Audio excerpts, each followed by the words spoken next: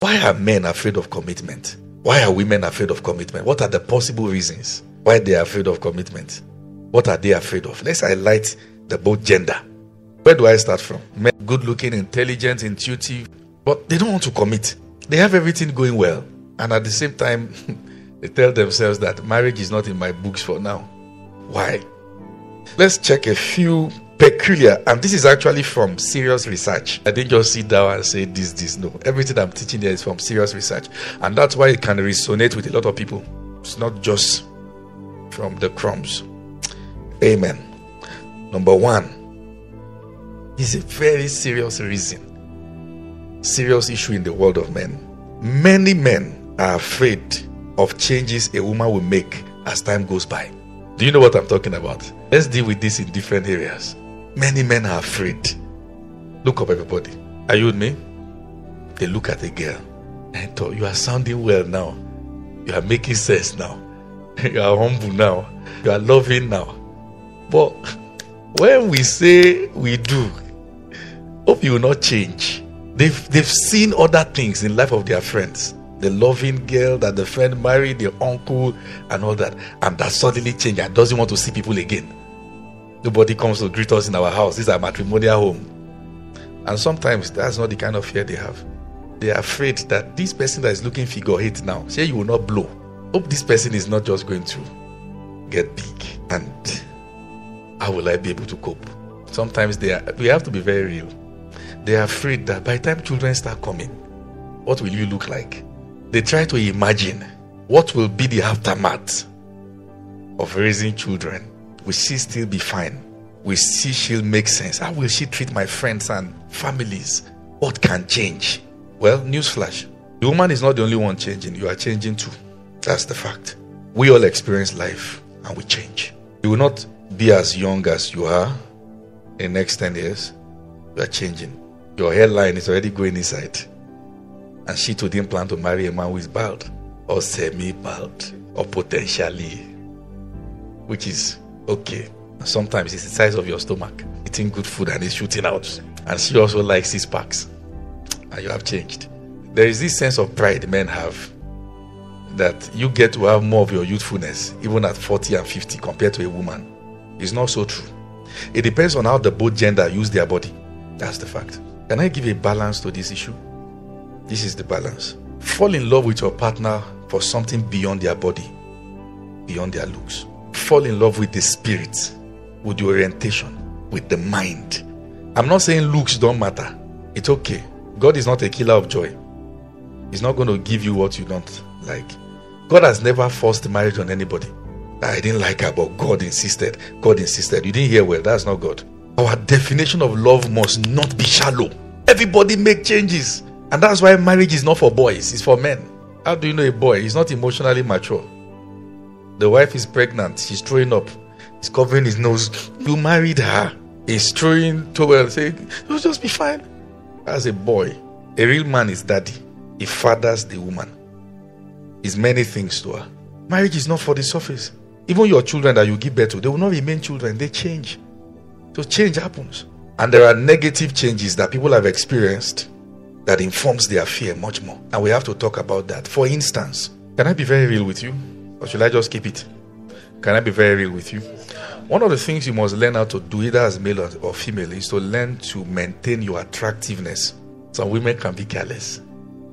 We are married now. Is a rapper up and down. Tap, tap, tap. Rapper. They've even learned how to tie it around the neck. This same you that was smart, wearing correct stuffs. Now, they don't marry you 2 weeks. Now, rapper. No, you are not the wife of Madioa. You are not doing Oshobo River. But he's a rapper. And you are not carrying sacrifice. You won't. What I'm trying to say is that package yourself in a way that you will not be a dealing to your spouse. You know what a dealing is? That God is dealing with you by giving you this person. That's a dealing. More like a cross. Don't make yourself a cross. Then in marriage, people don't talk sincerely. Some men don't like hair tie, scarf. Tell her, don't say, that book of 1 Corinthians, shut up. I don't like this. You are my wife. Remove it. When you make this hairstyle, it makes your face change. Say it. That's why you must see this jumping from 0 to 100 is a sign that we are not wise. Become friends. Why should you marry somebody you can't talk to? I don't think it's a big conversation to tell your spouse that you have bad breath. It's not a big deal. You see, being real is not a big deal. They chop chingum, so this thing will clear. You tell each other as what? Not that you are dying silently and you're just regretting and emoting and saying, that. Shut up. Tell her, I like you better on skirt than on trouser, or on trouser than on skirt. Say it. Many of these things can be controlled. Do you understand what I'm saying? Do you understand what I am saying? Because the African culture is not built on sincerity. It is built on sycophancy. We like sycophants, those who sing our praise songs, even when you are not doing well. I taught a message. What many men are afraid to tell their wives and what women are afraid to tell their husband. Deep one. You are not ready for it. I would have given you. Anyone who attended that meeting, we shattered. Shattered. Think of the worst thing in this life that no pastor will not be free to say. I said it. I told them. Many of them will go back home and begin to talk. Why should you be married and not talking? Do you understand what I'm saying here? Yes. So people are afraid of changes because they don't communicate. Changes you make. Think of this. Oh yes. I would have loved to say some things, but they're 18 plus. One time we invited a woman to come and talk to us about relationship during service. She came, said, we're coppers. Said there are many things I would have loved to say, but you people are young people. Nonsense. The daughter that was in secondary school, I was the one counseling the girl. The girl has gone far. Mama is saying if we are young people to coppers. People make changes, sir. And sometimes you have things that fascinate you in a woman. True? Be sure where they are coming from, because they can become idols. The word the Bible used to describe the man who is married is husband. That word describes one that beautifies a garden, like a gardener. What your garden is a reflection of your skill, including how your wife dresses. I have more designs for women, for my wife on my phone than design for myself. I check, I send. Check this out. Because I don't want to stand on the altar and say, I wish I didn't marry my wife. No. Everything you want your spouse to be, she can be, except not the one that you are trying to make her be something outside God. Because there are men that are narcissists. Do you understand what I'm saying there? They will tell you that you have to do some surgery so that your nose can be like the nose of this. You have to do some lips, something. You put silicone in your breast so it can be pointed. This person looks like he's remaking you, like God did not make you enough. That's that kind of person. Once you start talking around, just pack your load, pack your shoe. Don't even wear the shoe. Pack the shoe. Do you understand what I'm saying? People are afraid of changes. And changes are real. Some changes are scary though, but they can be managed. So men are afraid of changes women will make as time goes by, both character and physiological. Number 2, many men are afraid of insubordination. Look at what the Bible says in the book of Proverbs 21 verse 19. Proverbs 21 verse 19. Can you give me that scripture? I'd like for it to be on the screen. So I want us to look at this scripture and look at it. Better to dwell in the wilderness than with a contentious and angry woman. Let me read it in Amplified translation. Say it is better to dwell in a desert than with a contentious woman with vexation. I love God's word translation. Say better to live in a desert than with a quarreling and angry woman. Quarreling, always quarreling. Always quarreling, picking fight with husband, with neighbor, with everything, picking fight, always quarreling. If never takes like quarrel, everything quarrel. Good news says it's better to live out in desert than with a nagging, complaining wife. Many people don't know what it means to nag, and they are those who don't know what it means to nag are the ones that nag. You are nagging. Say, I'm not nagging. Is this what they call nagging? You are arguing with me. Say, I'm not arguing. Is this argument? According to them, we have not even brought out the cards from the bag. I am just getting started.